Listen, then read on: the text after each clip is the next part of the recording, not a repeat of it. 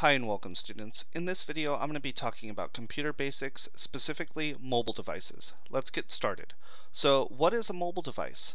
Well, a mobile device is a general term for any type of handheld computer, and these are extremely portable and they're meant to basically fit in either one hand or two hands. So I kind of want to go over the devices that I chose here to highlight and what they do and kind of what makes them unique. The two on the left side that we see here and here, this top one is an iPad that's made by Apple and it runs iOS mobile operating system. This one down here is your Samsung tablet, and this one runs Google Chrome operating system. These are two operating systems which are built for mobile devices, and you'll notice that iOS also runs on this right over here, which is an iPhone. So these two run the same operating system, as well as this Google Pixel phone down here runs the same operating system as this Samsung tablet. Alright, so that's a little bit about those types of mobile devices, those two being tablets over here and smartphones right here.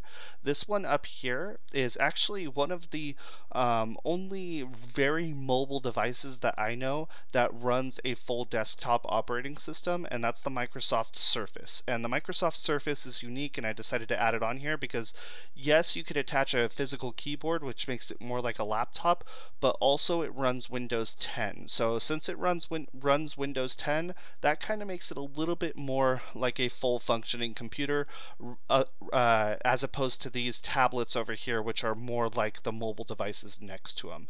Down here I decided to include this. This is a gaming device called a Nintendo Switch. This device is unique because it's kind of like a hybrid computer in a way. You can plug it into a dock where it would show up on a TV and you can play games that way, or you could actually pull it out of the dock and use it in handheld mode like you see here with the controller grips, and that is then a mobile device. So these two on the right side are kind of more hybrid devices in that sense. So that's what a handheld computer is. And tablet computers, let's focus on that first. Tablet computers use virtual keyboards. That makes them very unique, okay? And so you'll see that there's a physical keyboard here on this one, but again, that's the Microsoft Surface. That you could actually disconnect the physical keyboard and use it by touch screen. Over here are your more standard tablets. You have your iPad and your Android tablet, and those are completely touch sensitive. Now you can apply a keyboard to these, but again, most of the time you're going to be using that virtual keyboard. These again use mobile operating systems, these two over here, this being iOS and this being Android. E-readers are another thing that I wanted to cover here, and that they're designed for reading ebooks, and so that's basically when you download a digital version of a book, you're going to download it onto something like this. The reason that you'd use an ebook as opposed to a tablet is because it uses an e-ink display, and it's easier on the eyes and it's easier to read. And so the two that are probably the most popular are Amazon Kindle and Barnes & Noble Nook. Lastly, let's focus specifically on the smartphones here.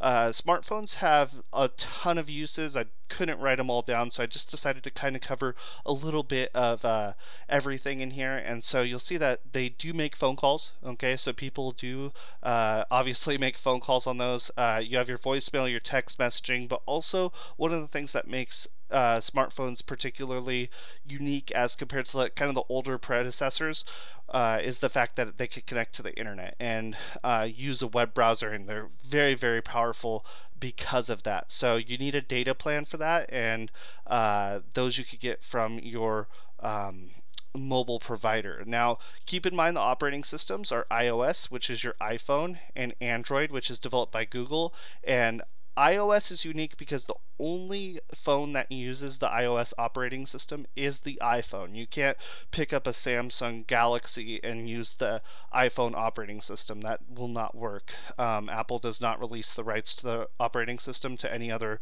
phone manufacturer, whereas Google, who owns Android, you may find a Google phone that's made by Google, like the Google Pixel, or you may find one by Samsung, or you may find one by LG. It really just depends. Google's phones do have have multiple suppliers for their products, or at least for their operating system. So hopefully this video has explained a little bit more about mobile devices and what constitutes something as a mobile device. If this video has helped you, please give it a thumbs up and consider subscribing to the channel. Thank you so much for taking the time to watch, and if you have any questions, please put them in the comment section. Have a great day.